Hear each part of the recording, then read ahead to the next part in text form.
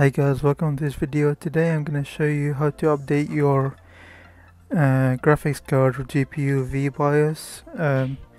So I bought recently like the Parker Red Dragon RX 5600 XT, and apparently like there is a BIOS update that you can do to increase the performance. So if you have like a GPU, especially for AMD cards, I don't think like NVIDIA cards are necessary, but most AMD cards, they need to be updated in the BIOS just to increase the performance, and that can help you to increase the performance and also solve some of your temperature problems and the fan speed problems. So when I first bought the card, I needed to update the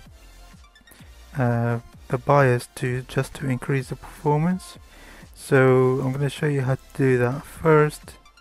So since I have like a Power Color Red Dragon card, I need to go to the Power Color website to get their BIOS from. So here I can go to support or download. Then I select my card, RX 5600, and mine is a Red Dragon, so it's this one. So I'm just gonna click download, and I'm gonna download it. But if you have like a card from Sapphire or from MSI, for example, you need to go to their website and get the BIOS from there. Just make sure you get the correct version of your card. Also, there's a website called Tech Power Up that you can go and you can get the BIOS from this website as well. I'll leave the link in the description, so you can go to like downloads and I think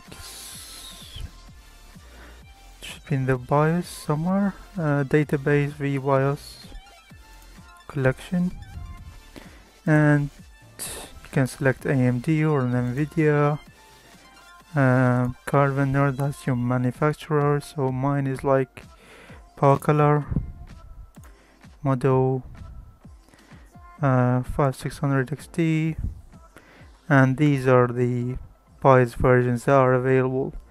Just make sure you download the correct one. So mine is like a Red Dragon, so I can use one of these. You can also look at the BIOS date. So this is the latest one, 17th March 2020. You can also download that, but I'm gonna download it directly from the official website.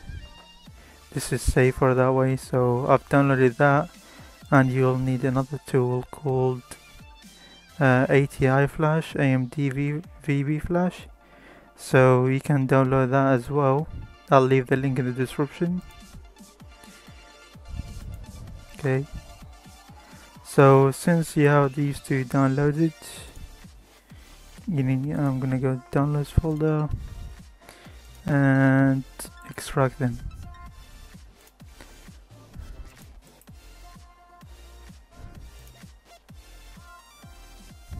Okay, so here you can see that there is two ROMs. One is a OC, which is the overclock one, and there's a silent one as well. I'm gonna use the OC one. But first we need to launch this ATI Flash. Make sure you run it as an administrator.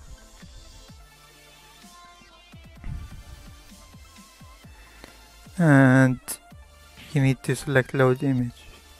But first I suggest you need to save your existing BIOS just in case anything happens.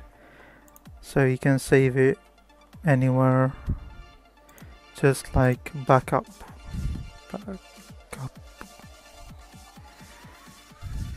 .rom. Okay, since we have already backed up, we can carry on with the flash. So go to this folder and select the OC one. So since mine is already updated, I'm not gonna do it, but once you do that, you select program, and then it should say successful, and then it will ask you to reboot your machine, and you should be good to go. I'm gonna leave the download links in the description. This is a really easy method. You do this at your own risk, but I suggest that you do a backup first before you do anything. But this is a good way to get more performance from your card, and also it will fix any issues. But if you have any questions, please leave me a comment and then I'll help you out. And please like this video and subscribe to my channel. Thank you.